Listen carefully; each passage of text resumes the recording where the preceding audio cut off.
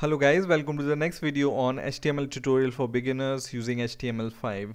In this video we will learn about paragraphs, headings, pre-formatted text and HTML text formatting tags in HTML. So let's get started. We have already learned how to use paragraph tag in HTML in our previous videos like this, right? And when you want to add multiple paragraphs, you just need to add them like this, and when you save your code and refresh your page, it will look like this. Now each paragraph element is separated by other element by the line break of 2, right? Now for example, you want to break this paragraph in 2 lines. What you can do is you can add this tag called BR and it will break your line into 2. So save your code and refresh it, and it breaks this paragraph in 2 lines. But you can see there is no line space in between these 2 lines, but this paragraph and this paragraph is separated by 1 line space here, right? So in this way you can add multiple paragraphs and breaks in HTML. Now let's talk about heading tags in HTML.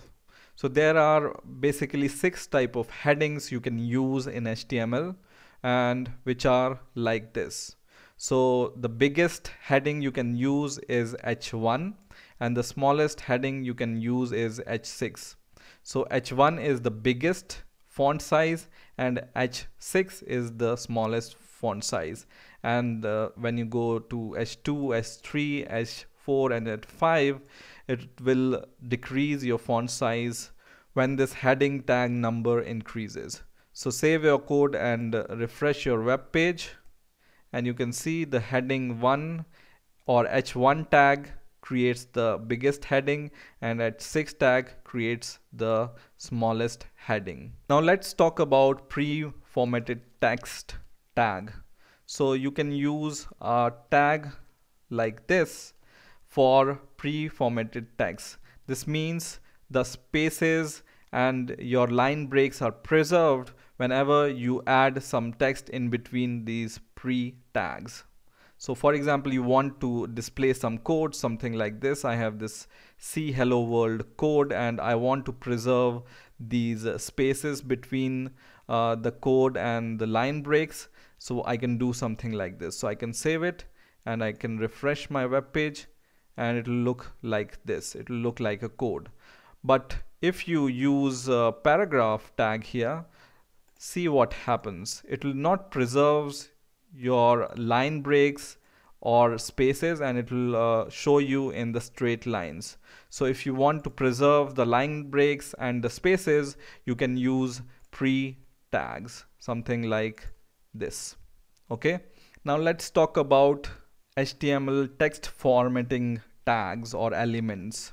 So basically there are 10 text formatting elements in HTML, which are bold tag, emphasize tag, italic tag, small, strong, sub for subscripted tags, and SUP for superscripted tag, INS for inserted tag, DEL for deleted text, and mark for marked text. Now let's see how we can use them and how they look like when you use them. So I will delete this and I will add all these tags. So you can use these tags, for example, bold tag or emphasize tag inside your headings or your paragraph tags or any other tags like lists and tables, which we will learn in the later videos, right? So for example, you want to show a paragraph with bold text, then you can use this bold tag, something like this. So just add this bold tag here and bold ending tag here, and it will be bold. Okay, so similarly you can use EM tag or emphasize tag like this to emphasize your text. For italic you can use I. For strong you can use strong itself. For small text, you can use small tags, something like this. For deleted text, you can use del, and deleted means it will give you a cross, or it will give you a line on your text, right? You can use ins for inserted text. You can use sub for superscripted text, marked for marked text, and sup for superscripted text. Now let's see how they look like when we see them on the web page. So refresh the page, and this is our bold text, emphasized text, italic text. This is our strong text, and this is our small text. This is our deleted text, which gives you this line on your text. This is our inserted text, which will give you this line on the bottom of the text. This is the superscripted tag, something like little bit below the normal text. This is our marked text, and it will give you this yellow mark on your text. And this is our superscripted text, which is little bit above from our normal text.